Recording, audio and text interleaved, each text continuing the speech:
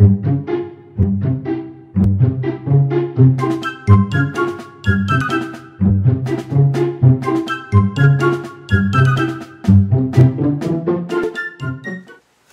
4. Fluke Victory. Jacques' unexpected leave-taking came as a bitter disappointment to Brad and Dan, who had hoped to learn more about the boy. "We don't know where he went or why," Fred explained to the Cubs as they reread the farewell message.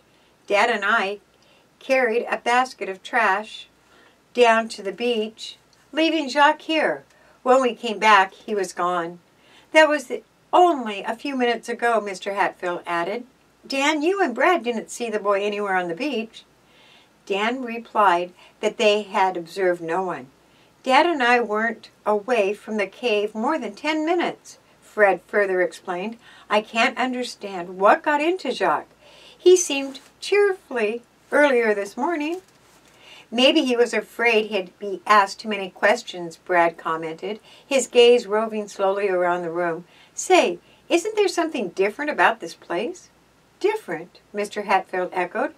"A chair has been upset and another one shoved against the wall. Come to think of it, both of those chairs were in place when Fred and I carried out the trash.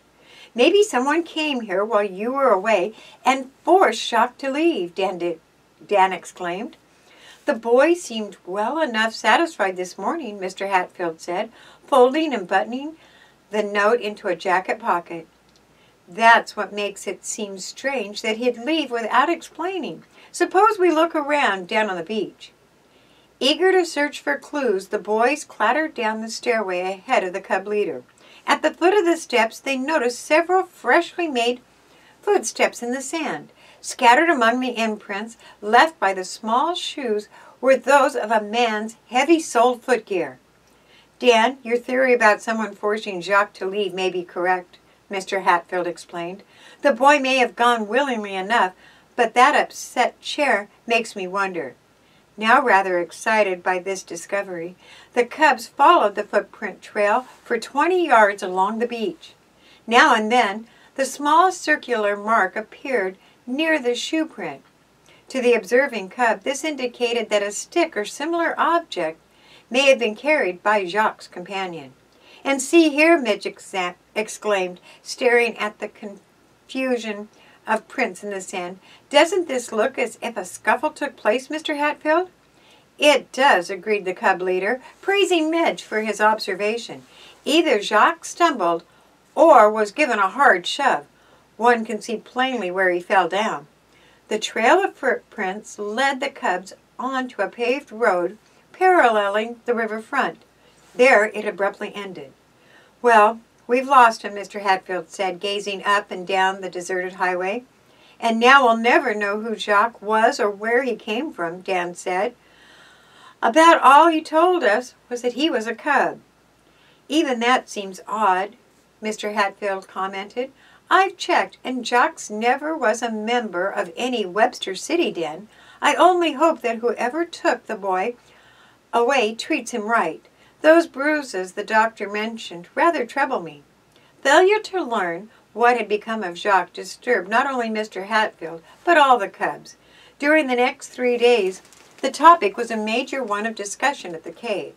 The cub leader reported Jacques' disappearance to the police, but was informed that no boy of his description had been reported missing. At first, the Cubs spent many hours trying to decipher the coded message which Dan and Brad had removed from Jacques' clothing. Failing to figure it out or to hear more of the boy, the matter began to fade into the background. Only Dan remained determined to work out the code. Meanwhile, the Cubs turned their attention to an important swimming meet, which had been scheduled with the boys of Den 1. In a meet held the month before, the rival den had captured top honors by a score of 20-16. Defeat rankled in their hearts of the Den 2 Cubs, who were determined to make a better showing in the second contest. A total of 3 meets had been scheduled for the season. An engraved silver loving cup would be awarded to the den which won 2 of the contest. "I'm afraid Ross Langdon will win the Saturday meet too, Dan remarked glumly one afternoon as he practiced with the other cubs at the Y pool. That guy swims as if he's jet-propelled. Although Den 1 boasted several fine swimmers, 11-year-old Ross was by far the greatest threat to the rival cubs. Muscularly built, the boy had the energy of a youngster of 15. His crawl stroke lacked form, but by sheer strength he managed to win every race he entered. "You swim as well as Ross does," Brad told Dan loyally. "Your form is better." "Maybe," Dan admitted, "but I lack his endurance. I hold out fairly well in the 25-yard freestyle, but in the 50 I began to lose my wind. And you know, we've got to capture both events to nose out Den 1 in the final tally." "I sure do know," Brad acknowledged, easing his body, snake fashion, down the pool wall into the chlorinated water. "Just get in and pitch, old boy. Remember, the den is counting on you." "That's what makes me worried, Brad. I want to do my best. I practice and I practice, but where does it get me?" Sam Hatfield emerged from the dressing room in time to hear Dan's final remark. "You just keep plugging and top speed will come, Dan," he said cheerfully. "Stop worrying about Ross Langdon. One of these days his lack of form will catch up with him. Now dive into the pool and swim 8 lengths. "8?" groaned Dan. 8, the cub leader repeated firmly. "It's the only way you'll ever build up your endurance. When the going gets hard, just keep going." Inspired by this advice, Dan dived into the water and with smooth strokes slashed his way the first length of the pool. After a turn at the wall, his breath became a little short and he slowed down a little. By the end of the 3rd length, his stroke lost some of its hard drive. At 5 lengths, his steady 6-beat leg thrash became a tired wiggle. Finally, at the end of the 8th length, Dan was holding out by sheer willpower. "Keep it up," Mr. Hatfield called encouragingly. "You're doing fine." At that moment, Ross Langdon sauntered into the pool. Large for his age, a natural athlete, the boy's appearance at the Y were few and far between, and he disliked to practice. On this afternoon, however, he had donned satin trunks, showered, and evidently intended to swim. Observing Dan's now jerky strokes, he uttered a loud horse laugh. Then, to show off, he plunged into the pool and swam the length with a speed which tossed foam ahead of his thrashing arms. Thoroughly discouraged by the display, Dan wheeled over to the side to watch. "What's the use?" he muttered to Brad, who slithered alongside the wall. "I couldn't quite finish 8 lengths, and here's Ross blazing in and tears up the pool." "That's all right, Dan," Brad encouraged him. "You won't see him doing more than a few lengths before he caves in. You just keep plugging the way Mr. Hatfield said. By the meet time, it's Saturday, you'll have time to practice. And look at the guy travel. His form may not be so hot, but how can he chop the water?" Well aware that the cubs of Den 2 were watching, Ross swam another length, finishing off with a snappy turn at the wall. Then he pulled himself from the pool, stretching out on the tile floor to relax. "See, I told you," Brad muttered.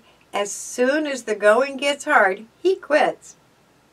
To win the 25-yard and the 50 dash, he won't need too much reserve, Dan sighed. "Well, I sure do my best to win," Dan said, "but I've got a dark brown feeling." On Saturday, the day set for the swimming meet, enthusiasm had mounted to high pitch. By 2 o'clock, all the cubs, their parents, and many other spectators had gathered at the Y to witness the contest.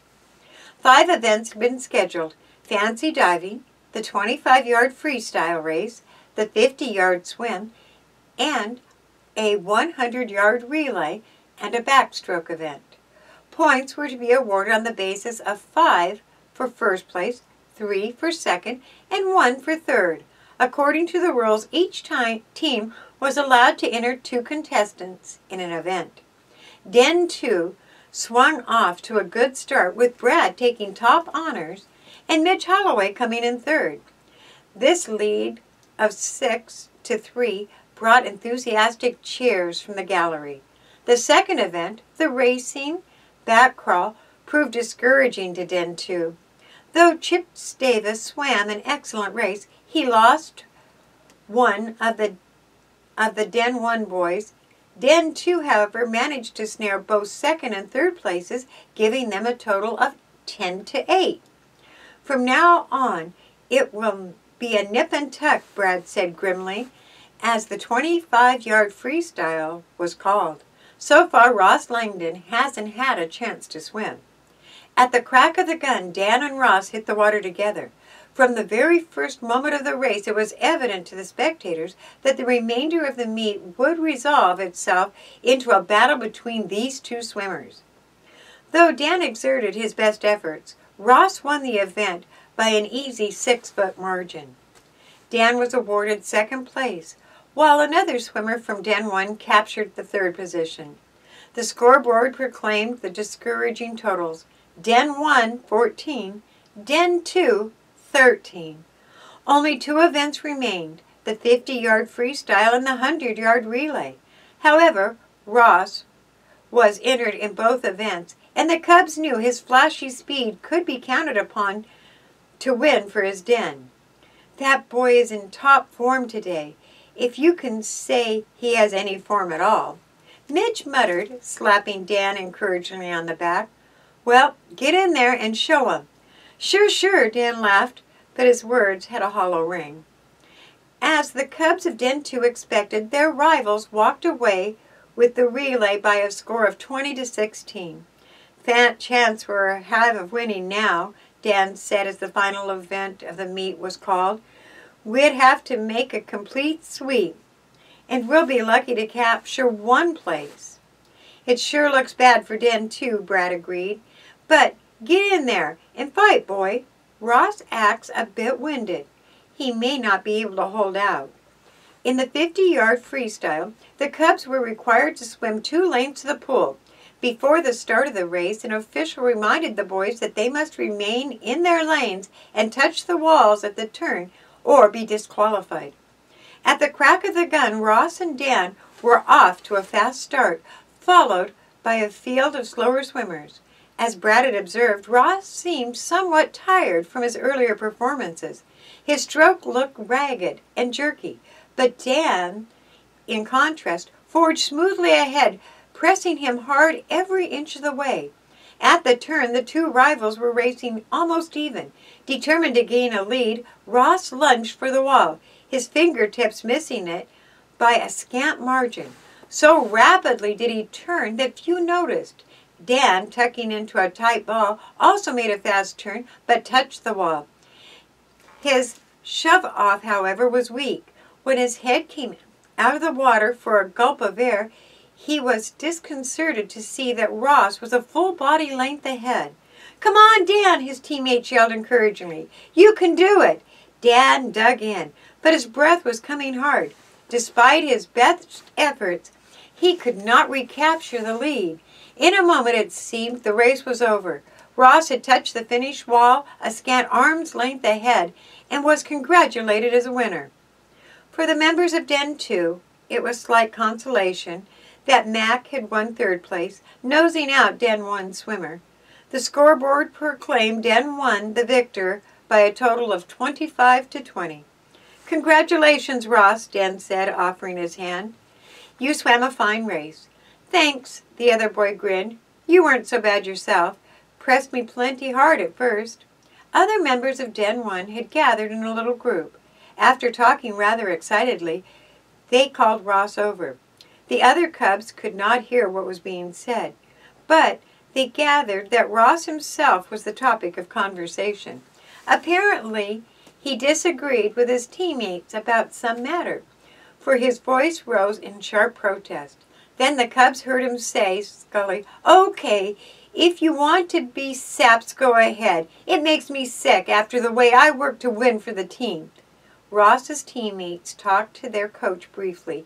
Then, before the audience or Den 2 swimmers could leave the pool, a whistle blasted their attention. Ladies and gentlemen, we regret that an error has been made in scoring, and official announcement has to be made.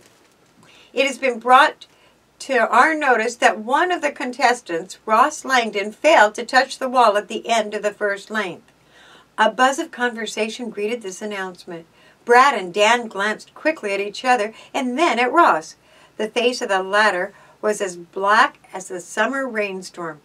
Due to this infraction of the rules, Ross has been disqualified, and the officials continued, Dan Carter wins first place. A mighty cheer rocked the pool gallery. Even heavier applause broke out as new figures went up on the scoreboard. Den 2, 24. Den 1, 21. Brad and the other Den 2 teammates swarmed about Dan, clapping him on his dripping shoulders. Dan, you did it, Red Sewell congratulated him. Now the matches are even. If we win the third meet, that silver cup is in the bag.